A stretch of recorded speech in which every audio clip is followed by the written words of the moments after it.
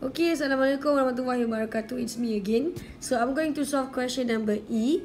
So this question that a lot of you ask me how to answer these questions. Okay, I'm going to show you how to deal with this kind of questions step by step. Okay, so in this case, you see that it's already in the same variable, sine square x, sine 2x, but this is in double angle, this is in single angle.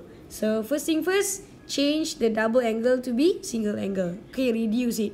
So this one we have to keep equals to 5 minus, because sine 2x is equals to 2 sine x cos x. So I'm going to change that. So it happened to be like this, sine x cos x. So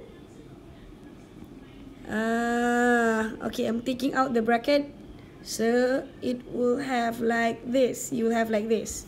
So what I do next is I'm taking my 5 to the other side. So I'm taking 5 to the other side. So I will have 5 sine square x minus 5 is equals to negative 2 sine x cos x. Okay, now what to do now next is, you see there's two variables here. We already reducing 2x. Sorry. What to do now? Okay, we are reducing. Sorry. Okay, we are already reducing the double angle to be single angle. So what we do, we do is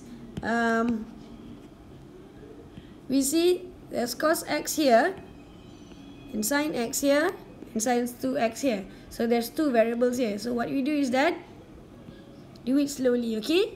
So I'm going to factor out 5 and you will have something like this.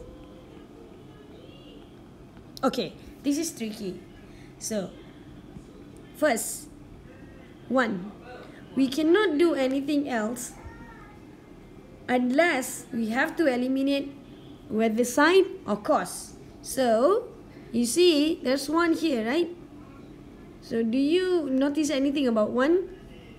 Do you notice that we have one formula, the basic identities, where sine square x plus cos square x is equals to 1? Okay, so by this I'm taking my 1 to replace this. Okay, so I will continue this. 5 sine square x minus my 1 is equals to sine square x plus cos square x sama dengan equals to, negative 2 sine x. Where's my x? Cos x. Okay. Do you understand the part where I have to change 1 to sine square x plus cos square x? Okay, let me continue. So I expand it. Sine square x minus sine square x minus cos square x. Okay, now we got something. Sine square x minus sine square x, we got nothing there.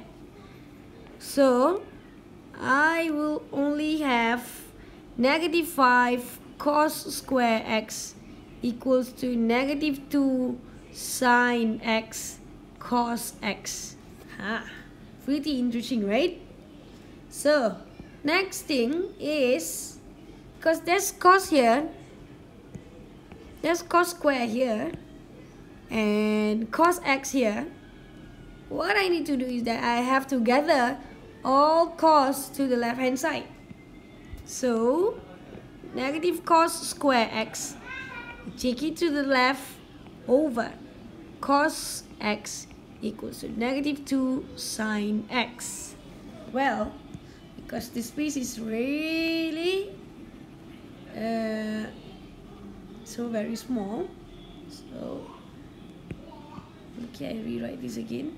sine square x plus cos square x plus is equals to 1. Okay, so okay, so this one, we got cos square x here, we got cos x here, so I can simplify this. So I would have only -5 cos x equals to -2 sine x. Okay, so do you remember something? That tangent x, oh my god, wait, okay, that tangent x is equals to sine x over cos x. Did you remember that? So did you see something similar with this? So next step is, I want to make sure that I've changed to tangent x. This to tangent x. So -5 over -2. I'm taking my value to the left and the variable to the right. So sine x over cos x. So we know that sine x over cos x is tangent x. So -5 over 2 is 5 over 2. So I'll always make sure that my my formula is at the left. So tangent x is equal to 5 over 2. So what I do next is that I take my calculator and I calculate shift tangent 5 over 2 is equals to 68.19. Okay, 68.2 to be exact degree. Okay, we know that because this is positive, so it should be in quadrant 1 and quadrant 3. Good, quadrant 3. So how to get the value in quadrant 3?